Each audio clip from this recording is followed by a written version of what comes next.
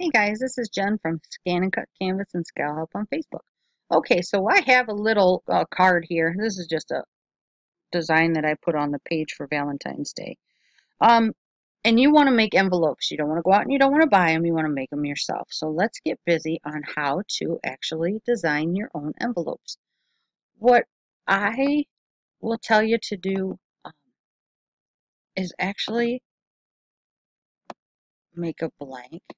Like you're first starting out so that you know it's going to fit. Make a blank for what your card is. Okay, so the size of your card, put that blank there so that you know your envelope will fit it.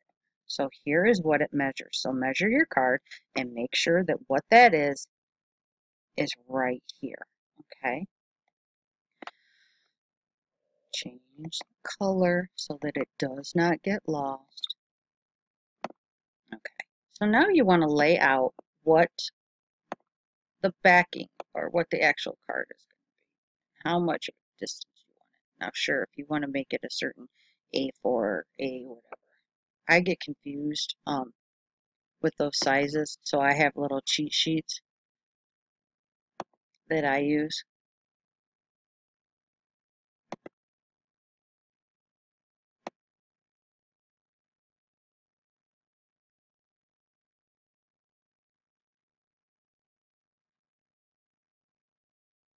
Okay, so to center those up, come over here to your H and your V.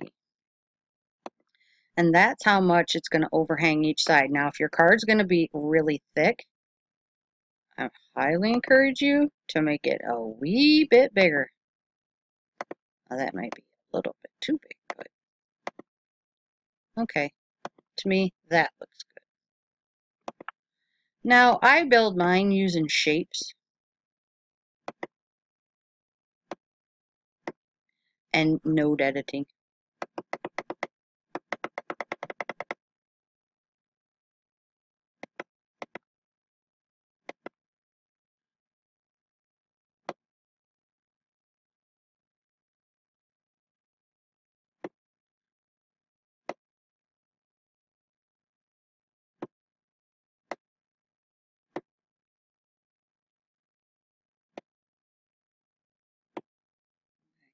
There a little bit. Okay.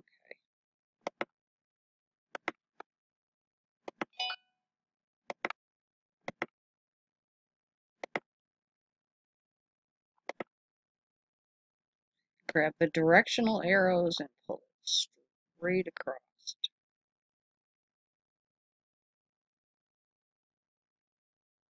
Okay. Pop that out.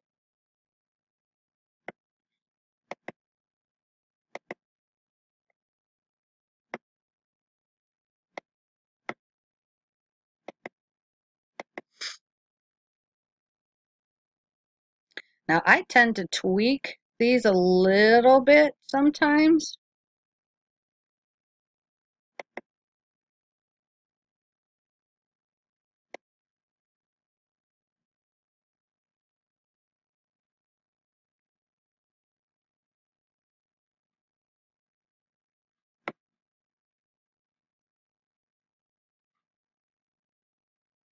Takes me forever. There we go. Find the notes.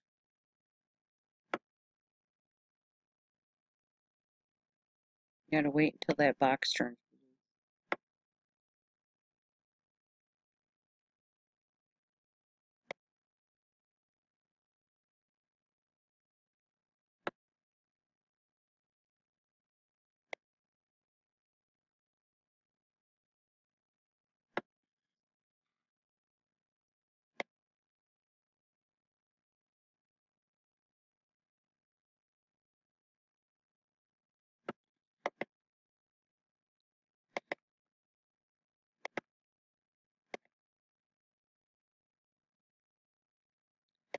Doesn't look like it's gonna get any better than that.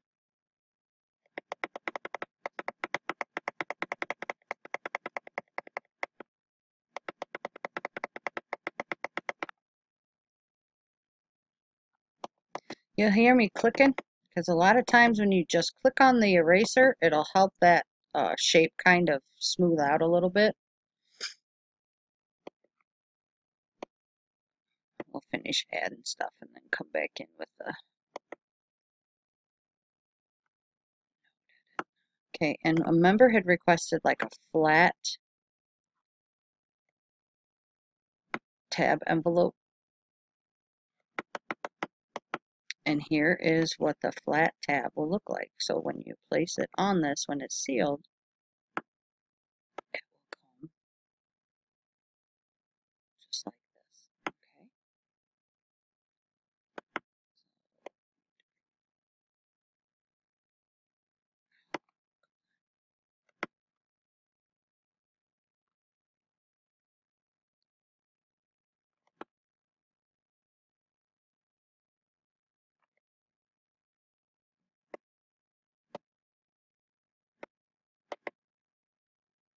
And what you want to look for, see right there, there's that little bit that's overhanging.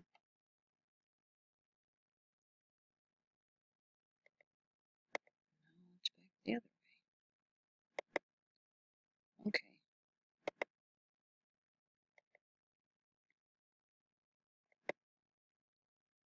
And the directional right on up. Okay.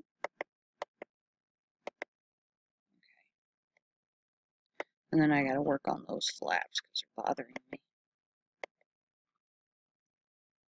These things.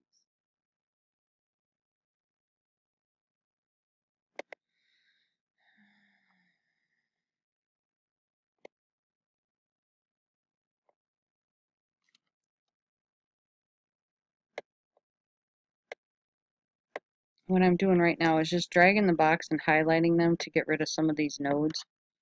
I can always add nodes to it, but right now I want to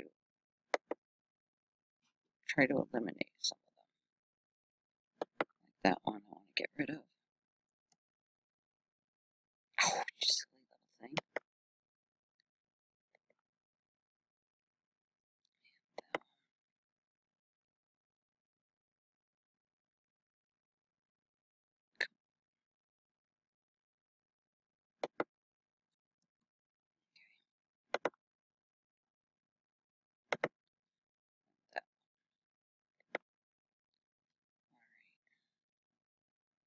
And to add nodes. Okay, when you go to add nodes and it does that, hit the escape key because that is not what you want to see. That's what you want right there. Nope, not that.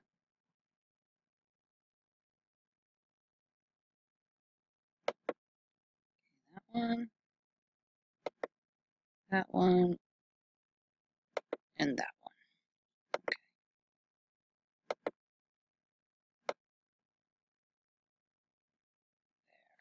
This will give us hopefully a better look.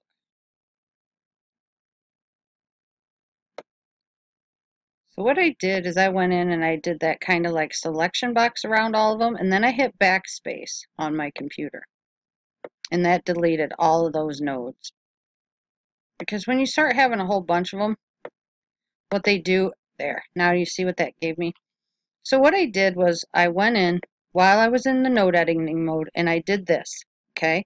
That selects all the nodes in that box. So all of them that are blue, when I hit my backspace on my computer, that will delete every one of those nodes.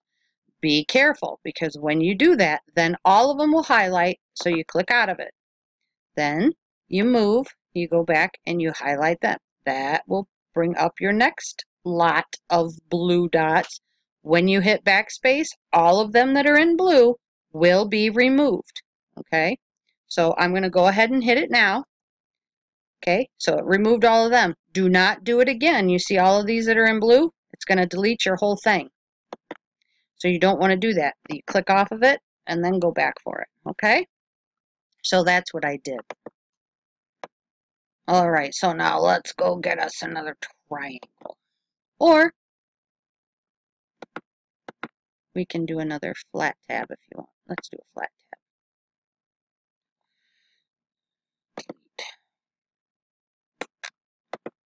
And you can build these differently. Like I like to set mine in here and grow them. Oh, actually, I need to move it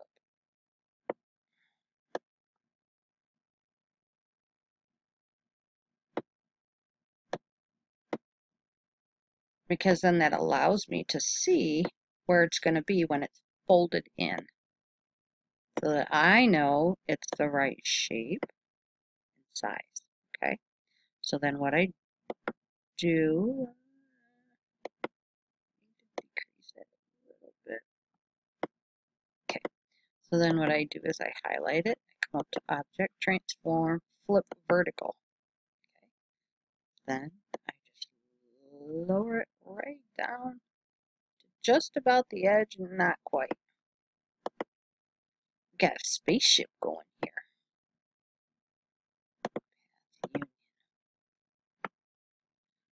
Okay, I need to note edit. See, that's got a nice curve on it, and this is pointy. Not that you'll really be seen, but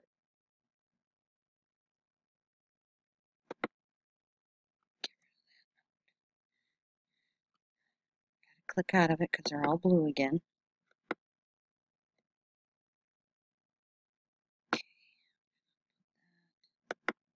Okay, so I know I need to delete this node. All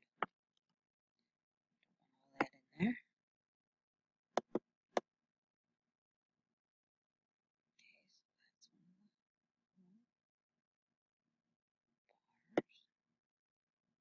I could increase my view too, but I'm just being lazy. So that's a little bit better. I could keep tweaking it if I wanted to keep this, but I'm not going to keep this. For you, go ahead and increase your view down here, and then work on making that equal to this one. Okay? All right, so there is your card, or your envelope that will fit this card. Okay? And if you want to add score lines, come here,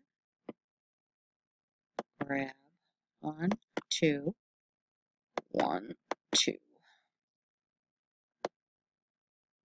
little fella over here. And I love when they put those blue lines in for us.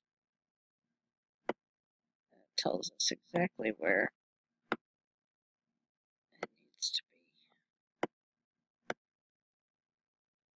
This one doesn't have it, isn't it?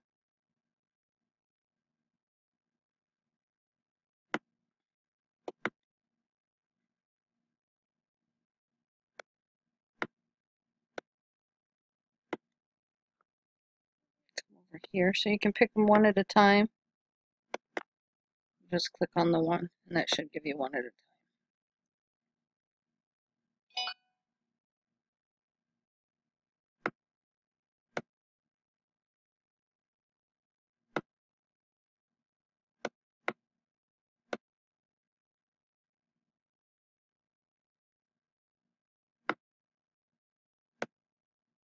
Oops.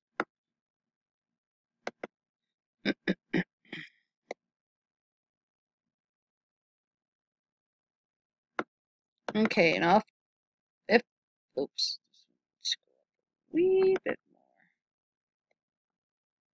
There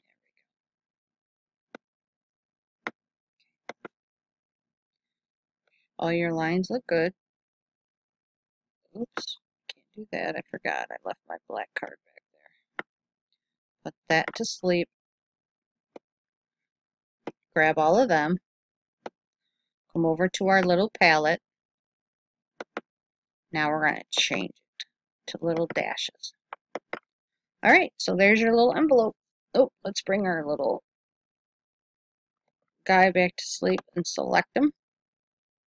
Object, arrange, bring to the front, and there it is. So that's where our little card will sit inside of our envelope. All right, guys, and when you export this, okay, so you can go ahead and group it, but remember when you get it to the ScanNCut, it will break it apart. So when you go to move it, these little score marks will be separate, okay? Because remember, you cannot merge it, because watch what happens when you merge. Everything will turn either into a cut or a dash mark. So that will be a solid cut line. Sometimes when you do it, the entire thing will turn into a dash line. All right, so don't do that. Just leave it like this. Take it to the machine. Go in, do the group, so then it all sticks together. Then you can move it. All right? If you have any further questions, you can come and find me over at ScanNCut, Canvas, and SCAL Help on Facebook. But remember, you can use this for any size card that you want. I do mine based on the actual size of my card. So as far as using like A2, A4, all that size, I use the cheat sheet. Okay? Have a good day, guys.